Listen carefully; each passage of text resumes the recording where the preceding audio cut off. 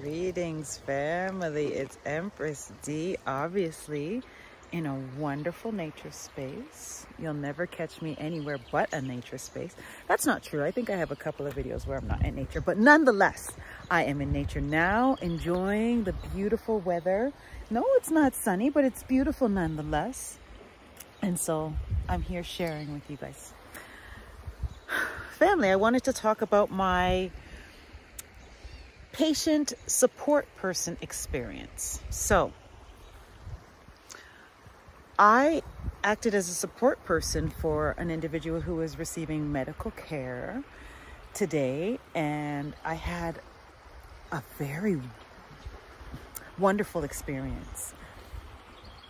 Not initially, but actually with the healthcare provider, it was a great experience. Very interesting on so many levels. But nonetheless, let me share my healthcare experience as a support person. So I think I've shared, I don't know if I've shared with you, family, that I have it's like my best friend. She's like my best friend. She's an 84-year-old wonderful woman who I've grown to really, really love, and we have a really good relationship. So she's my friend. I introduced her as my friend because she's my friend, but I know people look at us like it's weird because, you know, I'm so much younger than her, but we're still friends. So anyway, so I spend time with my friend, you know, several times throughout the month, or I try to go more than once a week, but so I chill out with my friend and we go out sometimes. And so today I had to take her to, I didn't have to, but I took her to an appointment, a medical appointment. And again, I was acting as her support person. I'm obviously not a family member. I'm a friend, and I'm a friend acting in support, right? So that's the role that I was playing. Oh, and so anyway, I'm going to tell you guys the story from beginning to end. So I got to her place, and so I called just to make sure. I called the clinic just to make sure they're open, first of all, and just to make sure, you know, like whatever. So I'm glad that I did, because I called, and it was about 11:20 when I made the phone call. I could actually look at my phone and check, but I don't know that we need to have the exact time. So it was around that time that I called, and just to say to them, hey, you know, like, you guys are open, you're wonderful. Just letting you know, we are coming. This is her name. We are on our way. And she said, yes, well, you know, as long as you get here before 11:45, that's when we close our walk-in. Her regular doctor cannot see her because they have appointments or whatever, but she can come to see the walk-in. And I said, awesome. So my elderly friend and I, we got down to my car, we got to the clinic, and when I walked into the office and presented to the receptionist with a smile, I had my phone in my hand that showed the time, and it said 11:44.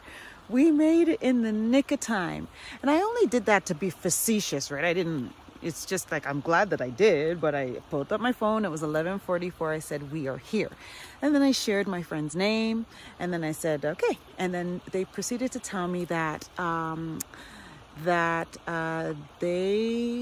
their colleague is the one that told me that, and they didn't tell me that. And as far as they know, the last patient has been taken and the walk-in is closed. And I said, okay, well, that's cool. Well, then just please, like, let her regular physician know that we're here, just so that she can be seen, right? At this point, it really doesn't matter who sees her, but she's here, and we're checking in. And I said, like, we're gonna sit down. And then so she proceeded to say to me, well, no, like, I just told you, like, the walk-in doctor said he's done, and like, he's already booked up. And I said, but we called and they said to come before this time, and we made it. But she said, but yeah, but like, the, you know, other people came before you got here and said they took the spot, and now there's no spot. I said, I get what you're saying, but as you can see, the person that's coming here is elderly, and it's not that easy for them to come. You know, they don't drive. They have to coordinate with somebody to be able to bring them. And she's here, right? It's not easy for her to mobilize and get out of her home, but she's here. So I get everything that you've said, but let's decide whichever doctor's going to see her and someone see her, but thank you. And so I'm speaking like that, like just saying, you know, like, thank you. That she's trying to send us away, but I'm trying to politely say that that's not feasible given the situation. And so let's see the physician. And so they went to proceed to whoever I was speaking to at reception went to speak to the physicians, as she told me. And she told me that both of them said that they are like not seeing her, and that's what it is. And I said, okay, I think that I need to speak to these doctors, because I get what you're telling me, but I get you're telling me this. I need to talk to the physician face to face so that they know that you're telling me this, okay? Because we were told to get here at a certain time, and we got here before that time, and now we're being told that she's not being seen, and that's not like acceptable. And so we kind of need, I hear that you're telling me this, but I need to speak to the doctors to make sure. And then so they proceeded to go back and say, yeah, we spoke to them and they said that they're not seeing her. And I said, again, like I really would like to make sure that they know that they're telling me this, because I get that you guys are not regulated healthcare professionals, but they are.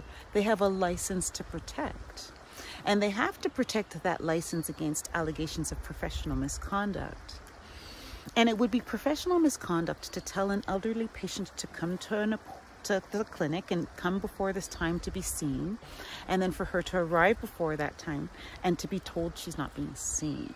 So you guys might not know that because you don't have a license to defend, but the physicians do. So I want to make sure that face to face I am aware, and they know that they are refusing to see this woman.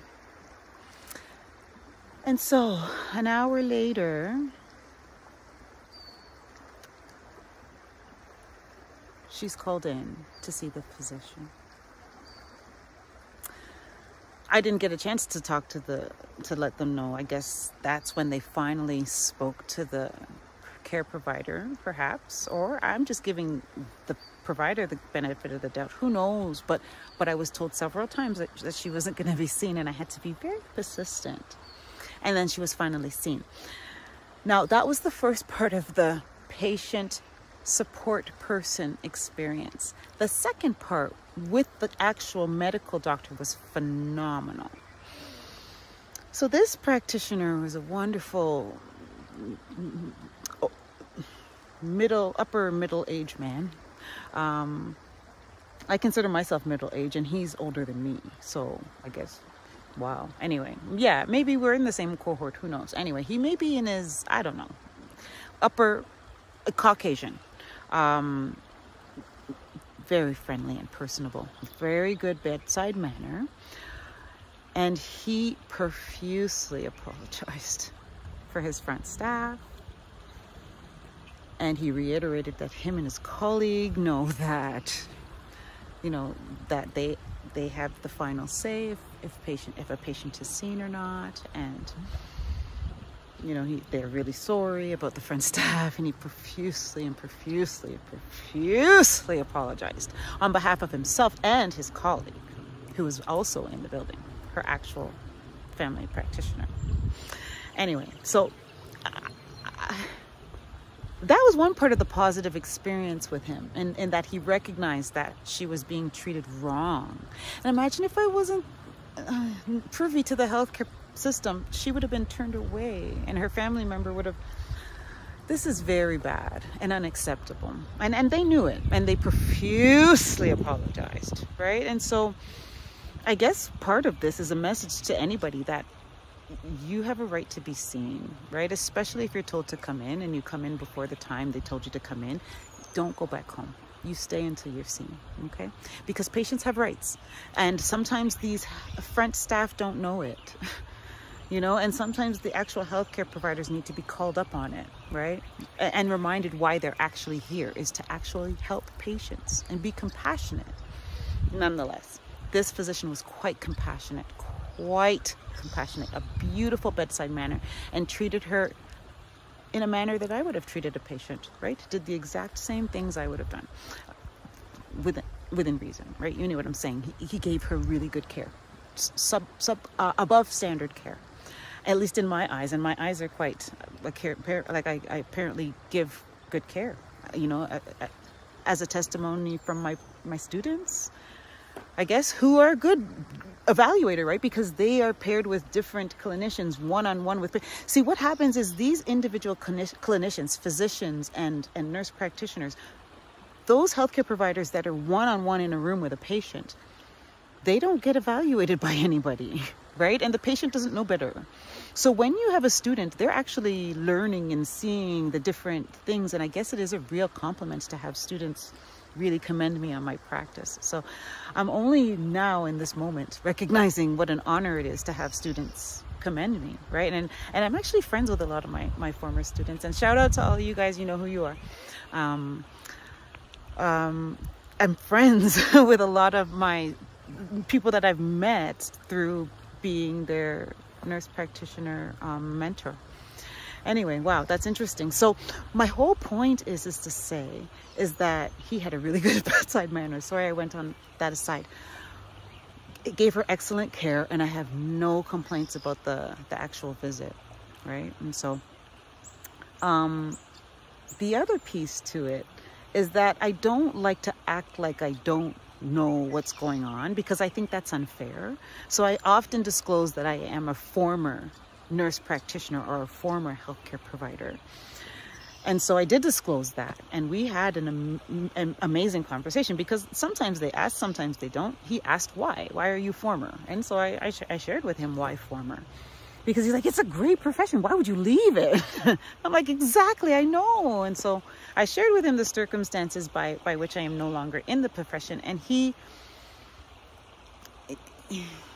was wonderful. He was candid. And I saw through our conversation the progression of his thinking. And I also saw a light bulb go off in his head. And it takes you have to be pretty secure to go through those progressions. And I'm so happy for him and proud of him. And through our conversation, him recognizing, well, maybe not recognizing, but admitting to himself that something fishy is really going on here. So I wanted to share, family, this is long, 13 minutes. I wanted to share my patient support person experience, and I hope that you found some value in it. So again, get out in nature, family. You don't want to be missing all of this. Minus the garbage back there. It's a deflated bowl. But other than that, quite gorgeous. I hope you're getting out and experiencing some of this. Look at the little even the flowers, right? The purple and the white flowers, they're so pretty. And as you walk through these paths, that's all you see, right? And it's so, anyway, I guess it takes a special person to appreciate this kind of stuff. So I guess not everybody is into it. So, but I am. But anyway, I'm getting really long-winded. Thank you for taking the time to listen to this message, family. I love and I value each and every one of you. One love.